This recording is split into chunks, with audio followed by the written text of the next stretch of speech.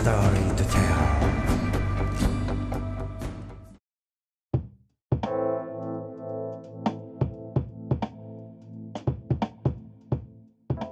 The Hobart-class air warfare destroyer is said to be one of the most powerful warships in the Royal Australian Navy. HMAS Brisbane D41, named after the city of Brisbane, Queensland, is the second ship of this class. Led by her sister, HMAS Hobart, the class plays an important role in surface warfare operations for the service.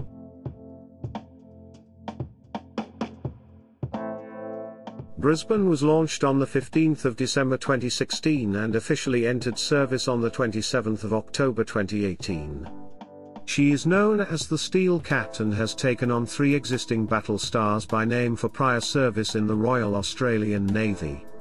Brisbane is built to Hobart-class standards, with a full load displacement of 6,250 tons, a length overall of 147.2 meters, a maximum beam of 18.6 meters, and a draught of 5.17 meters.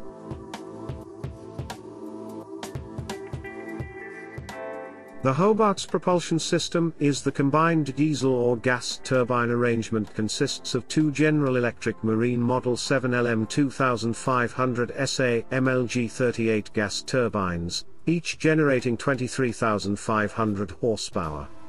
There are also 2 Caterpillar diesel engines, each providing 7,580 horsepower. These drive 2 propeller shafts, fitted with Wärtsilä controllable pitch propellers. The ship's maximum speed is over 28 knots, with a range of over 5,000 nautical miles at 18 knots.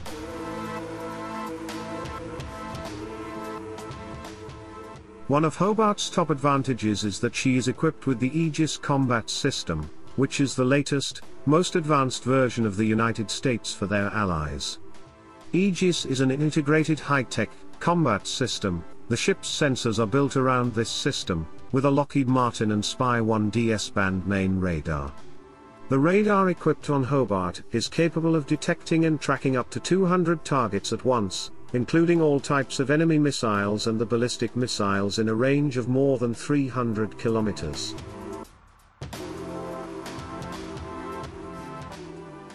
An ultra-electronics sonar systems integrated sonar system is fitted, which includes a hull-mounted sonar and a towed variable depth sonar, built up from a quad-directional active-passive receive array, a passive torpedo detection array and a high-powered towed sonar source.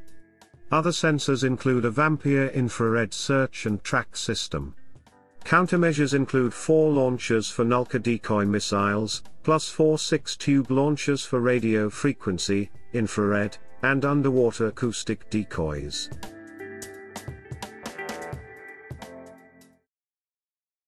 The destroyer's main weapon is a 48-cell Mark 41 vertical launch system, capable of firing RIM 66 Standard 2 anti-aircraft missile or quad-packed RIM 162 evolved, Sea Sparrow point defense missiles, with likely upgrades to carry RIM 174 Standard 6 anti-aircraft missiles and Tomahawk cruise missiles.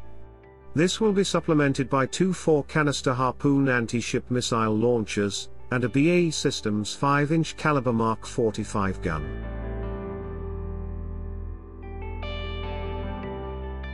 Two Mark 32 Mod 9 2-tube launchers fitted with Euratorp Mu-90 torpedoes will be carried for anti-submarine warfare.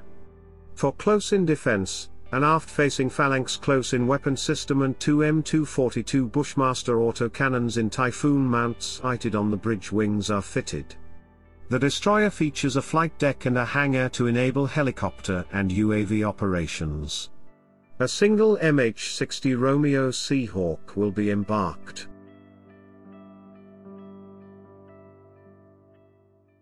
Although the designation air warfare destroyer is used to describe ships dedicated to the defense of a naval force from aircraft and missile attack, the Australian destroyers are expected to also operate in anti-surface, anti-submarine, and naval gunfire support roles.